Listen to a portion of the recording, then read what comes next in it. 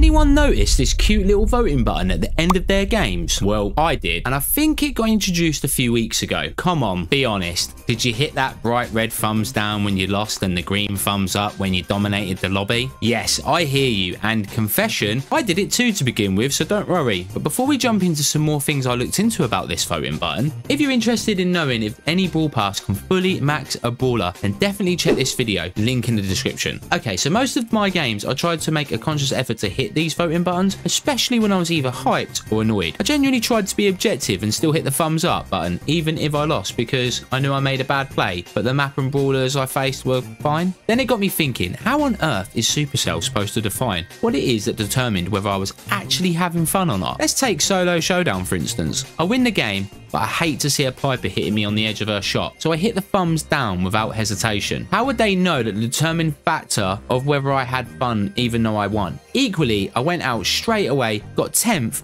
but I played it so bad that I hit the thumbs up button anyway. Or maybe I came 5th, 10th or 1st. I absolutely hate the map, so I hit the thumbs down button, mate, as, you know, not having fun, innit? Let's be honest, the majority of people will hit yeah, having fun when winning, and nah, thumbs down when they lose. Bit of a speculation from me, but if I was a betting man, that would be my bet. But that's not where the story ends here, my friends. You see, let's take my new brawler I obtained recently, Buster. Buster is sitting at 98 trophies. Now, we all know that bots plague your games till around 100 trophies, unless you team up with someone above 100 trophies. And you can tell this because, well, you know, they do bot stuff. And every brawler at the start of the match has nothing equipped on their portrait. And I'm really sorry if I burst anyone's feel-good moments if they thought they destroyed the lobby. But go you, I've been there, don't worry. Also, you don't lose any trophies prior to 100, so bot games all the way till this point, trust me, I tested it. So after this 100 threshold, you can expect to bump into players, and interestingly enough, they seem to be very closely linked to your overall trophy count and rank, but that is an investigation to prove definitively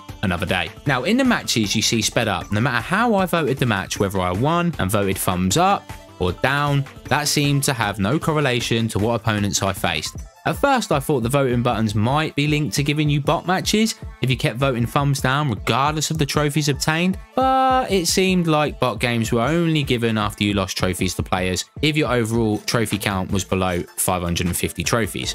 Damn, really thought I had a viral video on how to cheese trophies. So in conclusion, this voting button seems to not affect anything immediately that I can see. Could be something in the background that is subtle, that maybe works over time, but really my best guess is that it's used to gather data on how people are feeling match by match. But I honestly think there are so many variables, I would imagine it might be quite difficult to draw an exact conclusion, even at mass. Being a data person from profession, my best guess is that there seems to be a theme where a particular map is consistently voted thumbs down, regardless of a win or a loss. They might be able to conclude that the map overall is disliked, but then surely brawlers faced in those games would need to be taken into account massively, otherwise this would be an assumption, and you know what they say about assumptions. See, if it was me and it would be tedious, I would have follow-up questions if you vote the thumbs down that prompt a multi-choice pop-up that says brawler, map or a bug, and this option could be turned off by the players if you wanted to just thumbs down and it wasn't intrusive to people that didn't really care about it. But some people love giving feedback, like me. But that's just my thoughts and a massive theory on the whole thing. Let me know what you think, and do you vote away, and what do you vote and why? And I'll see you in the next one. Peace.